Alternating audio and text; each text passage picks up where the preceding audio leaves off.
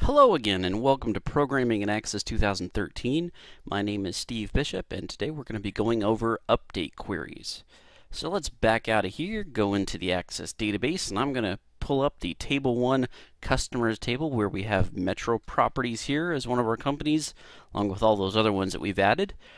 And let's say that Metro Properties just got bought out and now they need to change their name to something else. Okay, so rather than go in here and actually manually go in and go Smiles Inc., okay, which is their new name, we need to instead change it to we want to change all of them, because clearly we don't want to just change it on this one.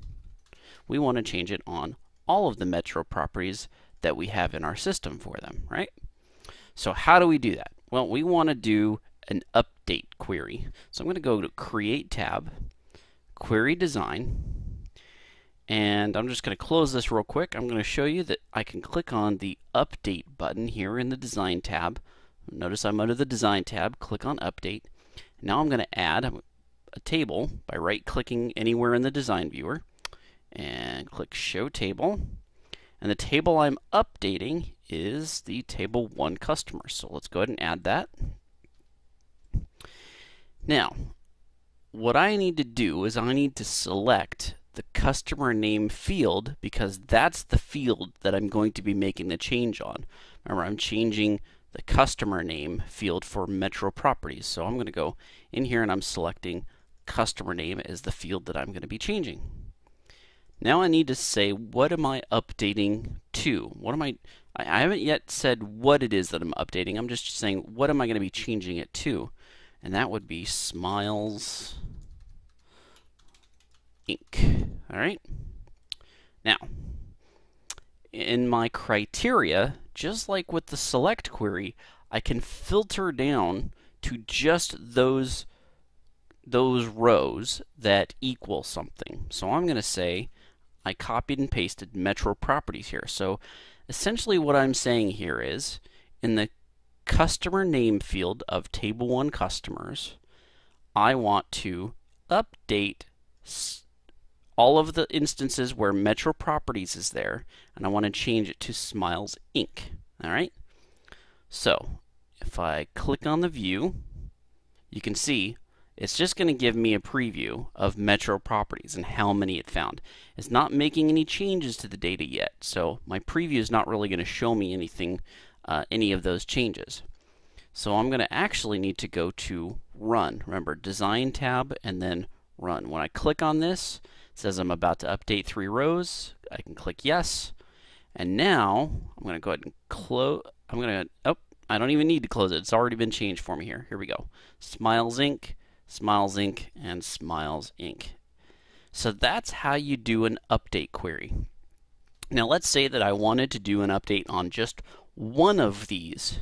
So let's say, for example, I knew that the ID of the company I wanted to change was ID number 17. Okay? Well, all I have to do is go back into my query and take out this criteria.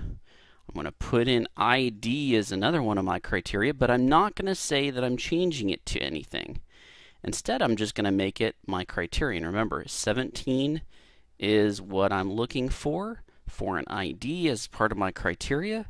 So there we go. So this is saying I want to change the customer name to Smiles Inc. wherever ID is equal to 17. Alright, so now when I go to Design, click on Run, it says I'm about to update just one row this time.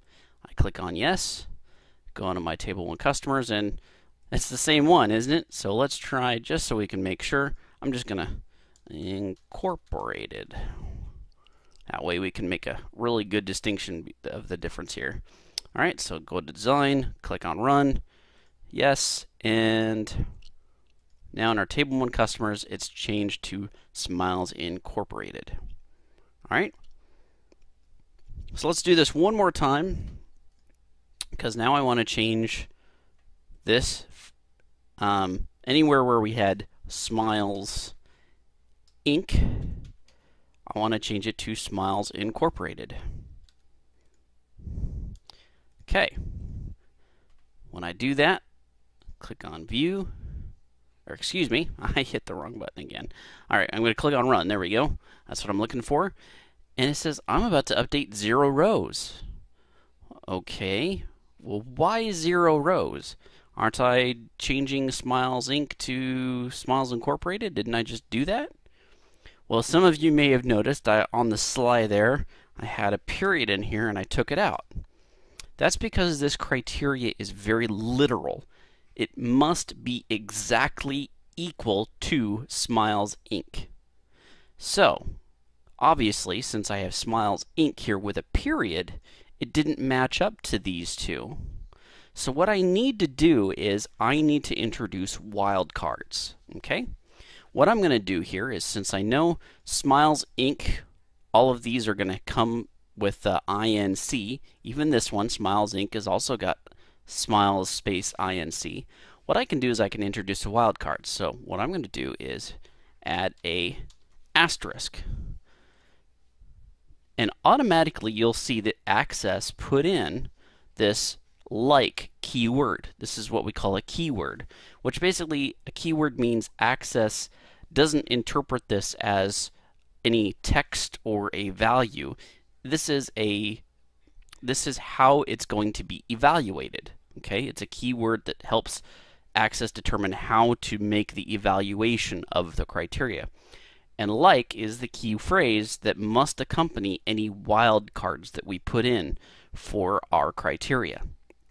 So here we're saying update Table 1 customers customer name to Smiles Incorporated when it is like Smiles Inc. asterisk. All right, so let's go ahead and go to Design, click on Run. Now it says again, I'm about to update 3 rows. Click on Yes. Now I look at my Table 1 customers and Smiles Incorporated, Smiles Incorporated, and Smiles Incorporated. Okay? So that's how you make an evaluation based upon like as your criteria. You can also do mathematical, and we'll get into the mathematical one here when we do our delete query, but understand that all of these criteria are going to be the same for in all of your selects, in your updates, your make tables, and your delete queries. All of them will have the same criteria with the same exact syntax to filter out your information. All right, so next up is the delete query, and hope to see you there.